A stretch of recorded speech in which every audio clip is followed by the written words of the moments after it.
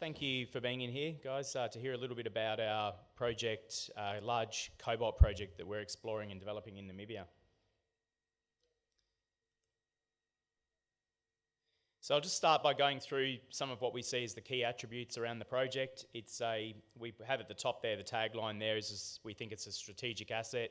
It's a very large project. We've been exploring it for about 18 months now. We've already defined a JORC compliant resource of 112.4 million tonnes.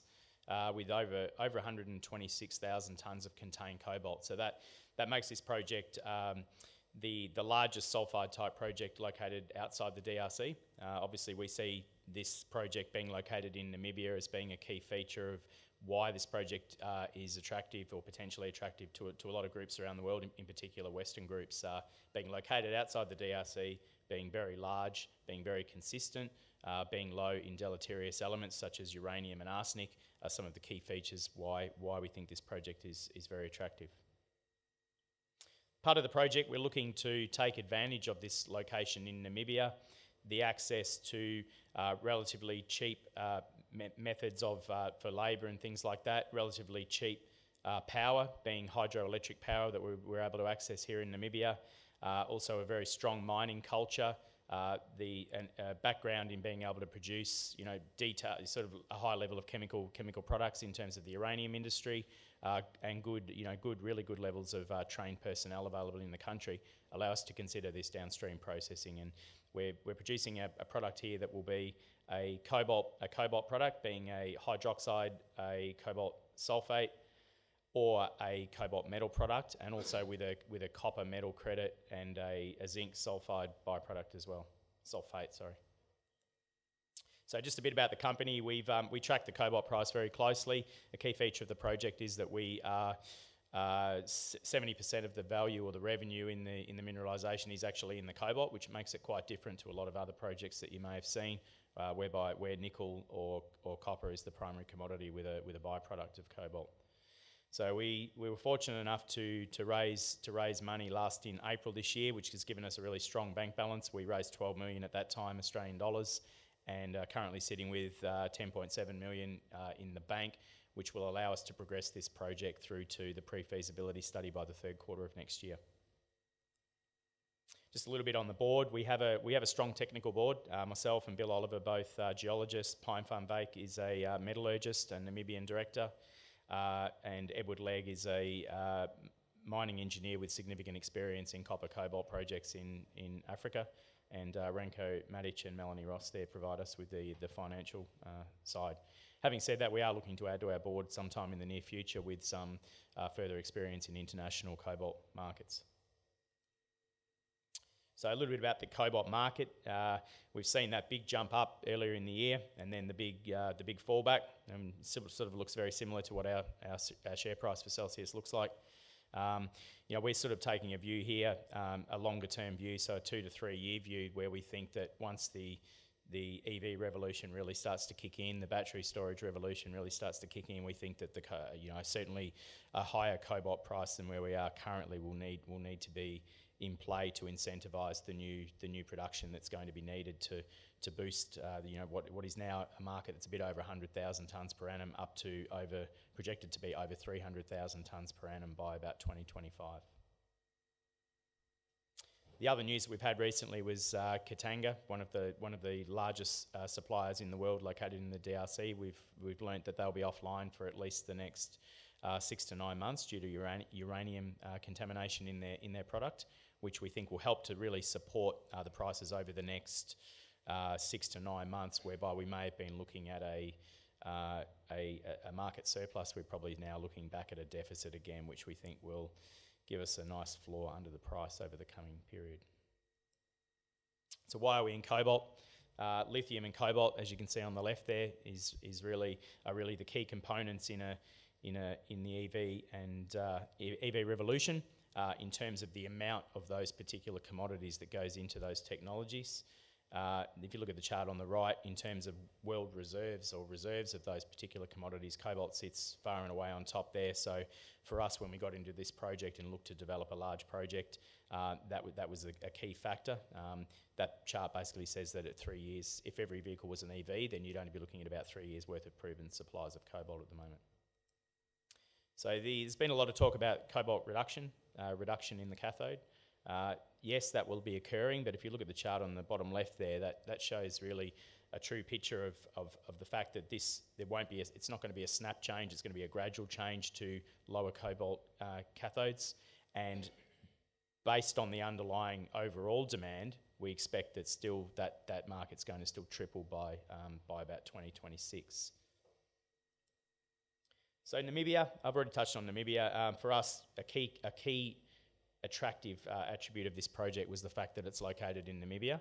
We have a similar type of geology in Namibia to what you see in the Copper Belt, but in our view and certainly in the market's view, Namibia is a far superior destination in terms of being able to develop a large, long life, reliable project and hopefully a large supply of cobalt that'll be able to supply the cobalt market for a long time.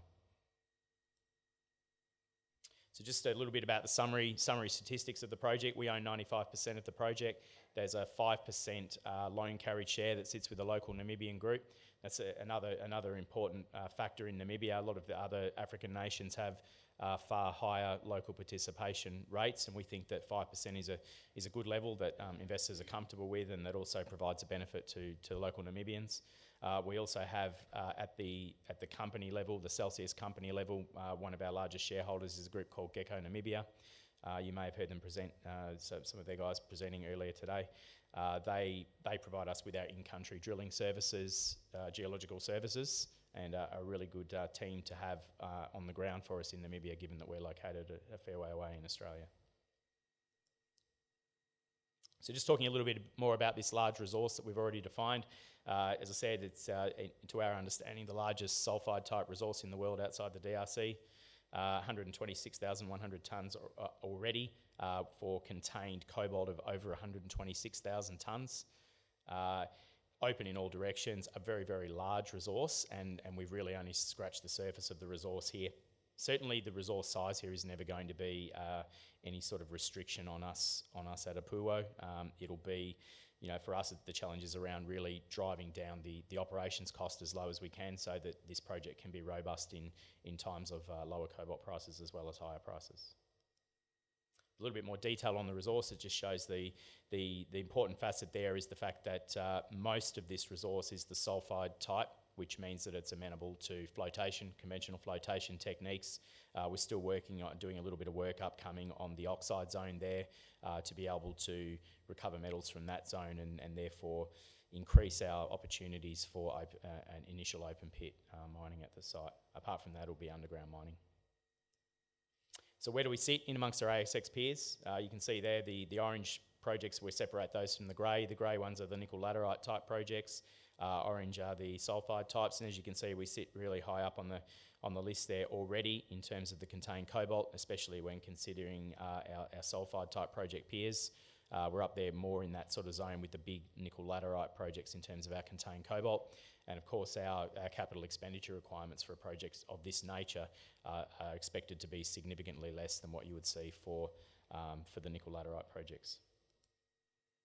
That's just a couple of images as showing just what the mineralisation looks like. It's I suppose the key attribute of it is that it is very, very simple, very consistent, very predictable, more like a coal seam.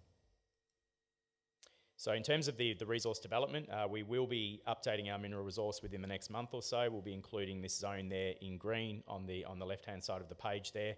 We've got an exploration target out on that already, and we expect a high probability that will convert into indicated and inferred resources in the near future by the end of the year. It's based on a lot of drilling, so it's not just it's a lot to support this exploration target here already.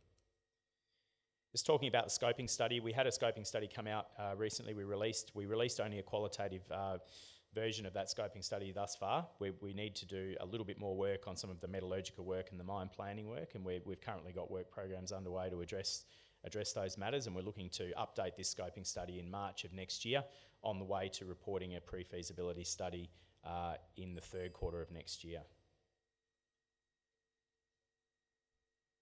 So the scoping study was a positive result. There were no showstoppers in terms of environmental, water, power, infrastructure, social issues, or the technical ability to be able to produce the products we need to out of this project. For us, it's about spending more time on the metallurgy to optimise those processes and drive the cost down as low as we can.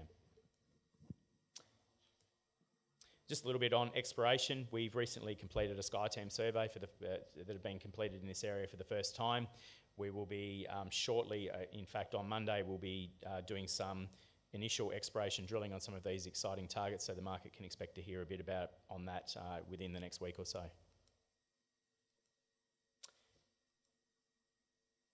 Thank you very much.